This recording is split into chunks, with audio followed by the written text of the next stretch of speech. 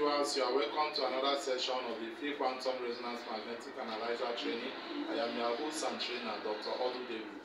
Today we'll be learning how to diagnose a patient with anemia or a patient suffering from shortage of red blood cells in the Quantum Resonance Magnetic Analyzer.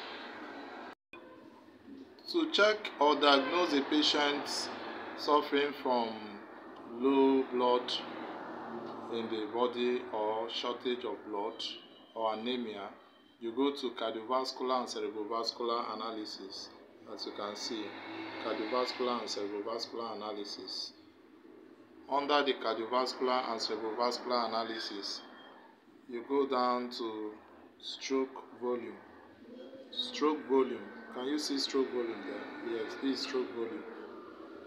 You see the cursor of the stroke volume is showing yellow here. You can see yellow here, and the actual measurement value is 0.639.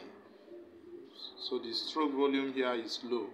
That means the patient is anemic, or the patient has shortage of red blood cells.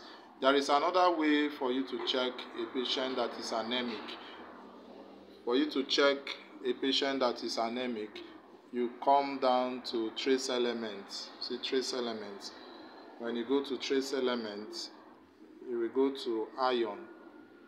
Iron. Can you see the iron? Iron. The actual measurement value here is 0.742. It's lower than the normal range, though it's not on the yellow. Some patients' results may be on the yellow or on the red. Whichever way it is, as far as it's not normal and the stroke volume is not also normal, it means that the patient is anemic.